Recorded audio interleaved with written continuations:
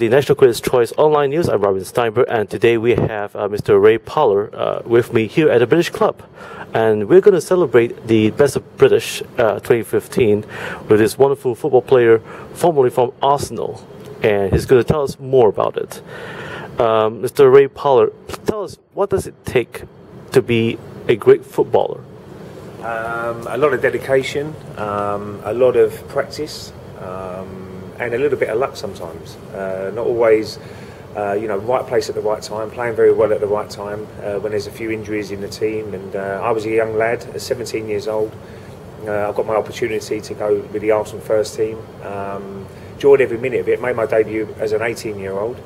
And after that, it's about trying to develop into a good player. But it's a lot of hard work. I know people see the glitz of it when you're playing games, but during the week it's tough sometimes, and you have to really work hard and try and improve your own game to try and stay at the top if you can. Which, lucky enough, I stayed at the top for many years.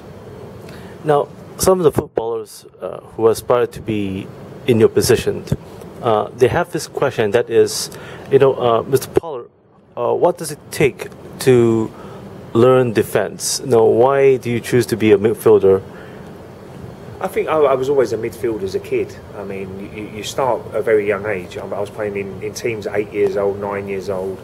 I signed for Arsenal probably about 11 or 12 years old. And then you have to have a position. Midfield was always a very energetic position. You had to box, and you had to learn tackle, you had to score goals, and you also had to defend well at times. So I like that position. So that's why I picked that to try and do well in that midfield area. But there's also good defenders and great strikers and good wingers. And a team needs everybody, not just a midfielder, not just a defender. You need to have the mixture of good defensive play, a good midfielders, and obviously a good striker and a good goalkeeper. So I decided to go with the midfield because I was always very energetic and I could run around a lot and be involved in the game all the time, because that's what midfielders. Sometimes you have to go forward, you also have to defend, and I enjoyed doing both.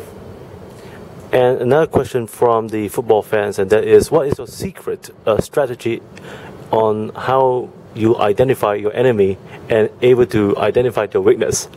Well, you know exactly who you're playing against. As a Premier League player, you see lots of games. When I'm not playing myself, I'll be watching whoever's playing, Manchester United, Liverpool, Aston Villa, whoever's playing in that weekend, and you know exactly who the players you're playing against. During a week before the game, you would work a little bit with team play and pattern play of how they play sometimes. But as a Premier League footballer, I think you should know every single player you're playing against, and certainly I did. I knew their strengths and I knew their weaknesses, so I tried to exploit their weaknesses, and I tried to do well when if there was a good attacking player, I would make sure I defended well as well. So I think you just have to be professional about it and know everybody who you're playing against. Do you have any plans to develop football here in Southeast Asia or anywhere else in the world? Well, I do. I love coming this part of the world. I've been here many times in Singapore, other places as well, Indonesia, Kuala Lumpur in Malaysia. So this part of the world is growing. Football's so huge here, especially the Premier League. Lots of followers of Manchester United, Liverpool, Arsenal, Chelsea. But the football's developing. It's getting much better. These youngsters are improving all the time with their clinics they have. But it's for me. Any trip to this part of the world, I'm always going to come, because it's very enjoyable and the hospitality is excellent, and I really enjoy being here. Now, here at the British Club Singapore, members who are footballers have a question for you, and that is, why do you choose to be in Arsenal and why not Manchester? Well, it was always as a kid. You wait for your opportunity. My family were West Ham fans as kids, but I got my opportunity to train with Arsenal, massive club in London. And then you always dream one day you can put that Arsenal shirt on and then run out and play in front of the fans, because that's the biggest thrill you'll ever get. Walking out that stadium, 40,000 people, 50,000 people. chanting your name, it's such a great feeling. And you know, I always wanted to play for Arsenal. And then when I got into the team, it's how long can I stay at Arsenal? Because that's the hard bit. You know, trying to maintain your levels, trying to keep your fitness going. But lucky enough, I was there a long time. You know, from 18 to 32 nearly. So very, very happy with playing in lots of big games, huge seasons when we won a double and unbeaten season. So I've been very lucky, but I also played with some great players. So that always helps as well to keep you up there and enjoying your football. Another question from the members of the club, at the British club, of course. One of them who's a football member, and the question is, Mr. Parlour, how do you contain your proper composure, especially when you played in a big game for the very first time in your life?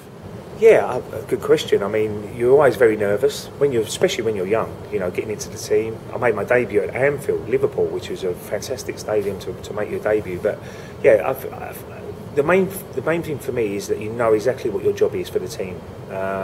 You know exactly what you've worked with all week during training, and you just have to try and play well on the Saturday. And there was a few nerves, but sometimes that's good for you. But once you get on that pitch, you know exactly your job for the team, and you make sure you try and do it as best as you can.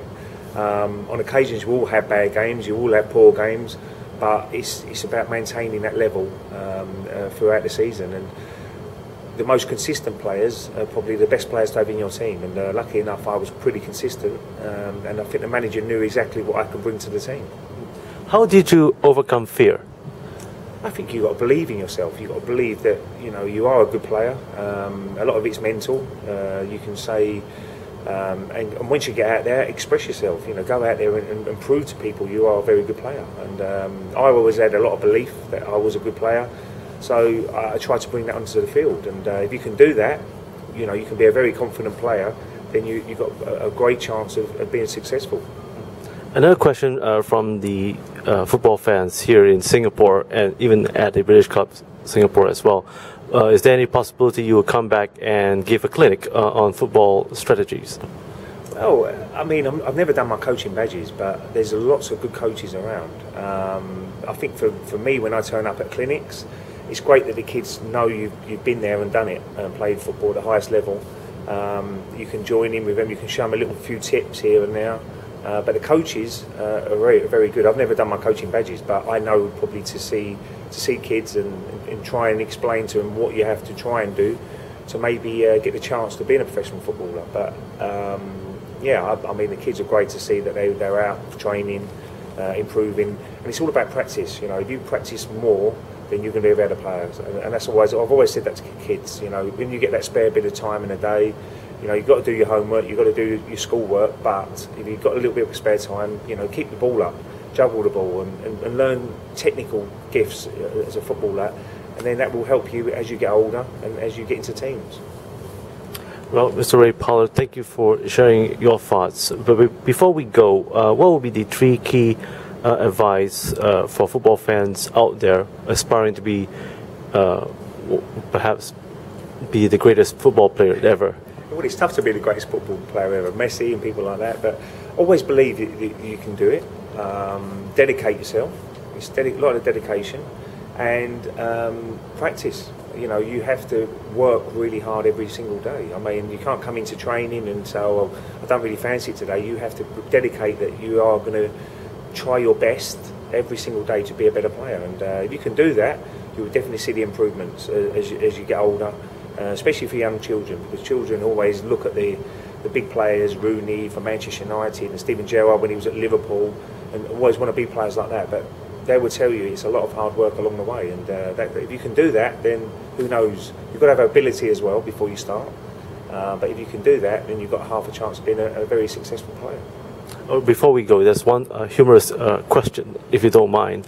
One of the members asked, what is the one diet that you avoid while being a football player?